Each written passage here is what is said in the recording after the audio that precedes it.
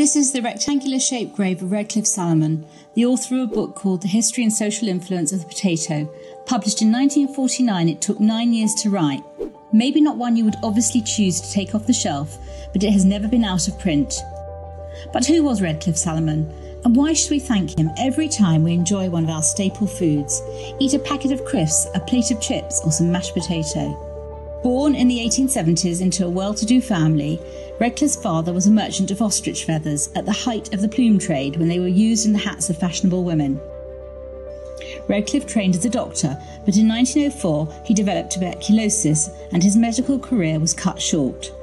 When he had recovered, he moved to the countryside in Hertfordshire and there followed an interest in the emerging science of genetics. He started with breeding experiments with a range of animals.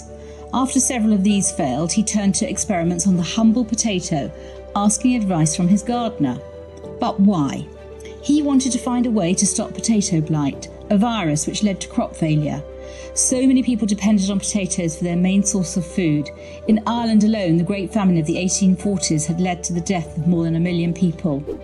By 1909, Redcliffe had managed to cross-fertilise 7 varieties of potato to prevent them becoming diseased. By crossing wild species with the domestic variety, he found a way to protect the potato. He originally worked in his garden and then as director at the Potato Virus Institute in Cambridge. His important work has allowed us to continue our enjoyment of all things potato.